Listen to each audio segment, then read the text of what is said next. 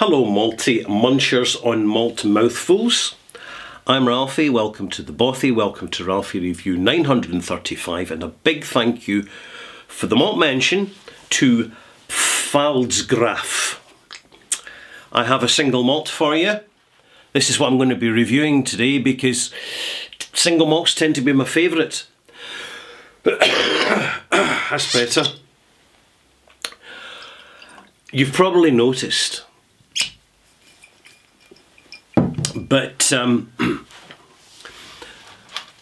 I've had a cold, so my senses aren't at their best.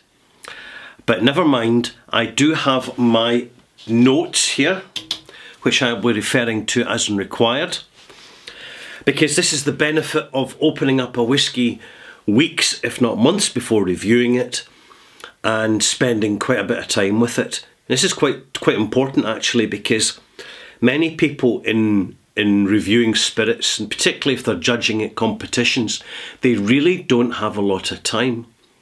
And you can learn a lot about a whisky in a short space of time. But to really get to the bottom of it, it needs some time. So take all the time you feel you need when you're drinking your whisky.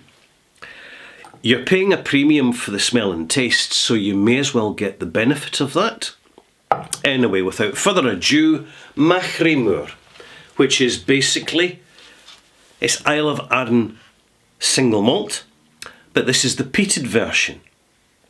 And what you get is slightly toasty, distinctive peatiness. It's kind of toasty, firesidey, slightly maritime, so a little bit of saltiness in the nose. Quite rich vanilla notes, barley sugar notes, which you would expect from first fill ex-bourbon casks, which is the case here. And it is, by the way, non-chill filtered and natural colour. 46%, and basically quite transparent. A nice little tidy integrity bottle of whisky. If you're looking for a permutation of Laphroaig or one of the other Islay stalwarts, you may be disappointed. But if, however, you are looking for an alternative to the increasing hype around Ardbeg, you will find this to be quite a refreshing change. Taste.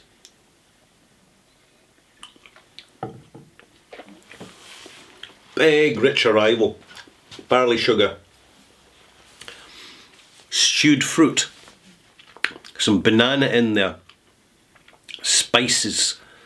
Good complex array of spice. When you add a little bit of water,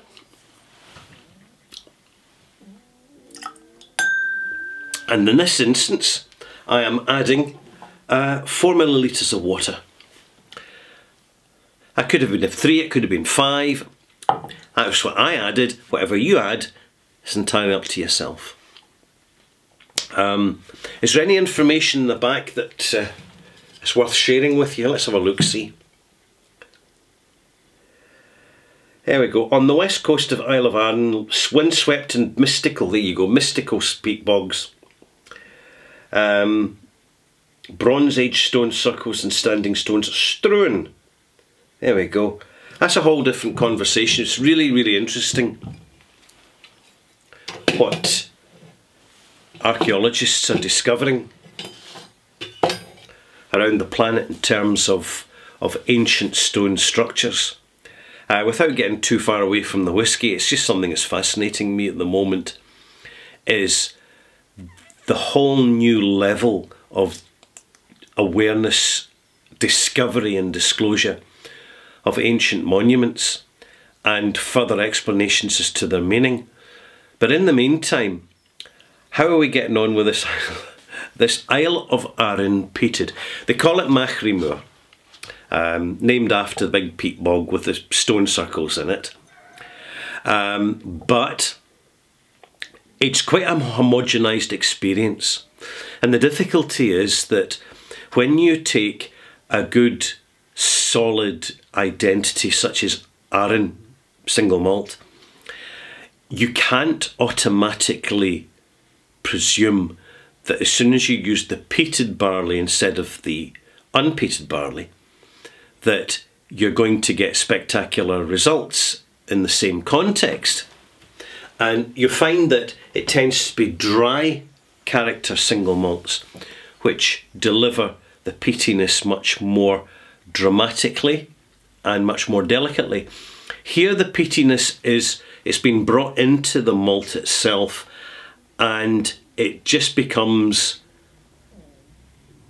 an interesting permutation of Isle of Arran, but it's certainly not better. It's certainly not outstanding by a long chalk, but you know, you're going to enjoy it if you just like generalised peated whiskies. A word of advice is really give it time in the glass, because the results are really quite sweet. So you have a sweet peated whisky which isn't immediately visible as such. You've got to give it time. So this is something where you after a few glasses to familiarise yourself to the signature of the smell and taste, you're going to warm to it. It lacks significant complexity, but it's a decent, good quality single malt. And over time, you'll discover more character to it. Not dynamic in flavour, but you'll discover more character. And in particular, it comes into its own when you've left the glass a while with a drop of water, and it becomes this really sweet peat, almost a dessert peated whisky. And this is something I think some reviewers fail to pick up on.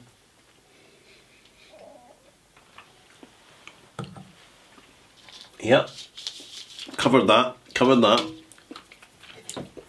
So what will I give for a malt mark for Machrie Moor?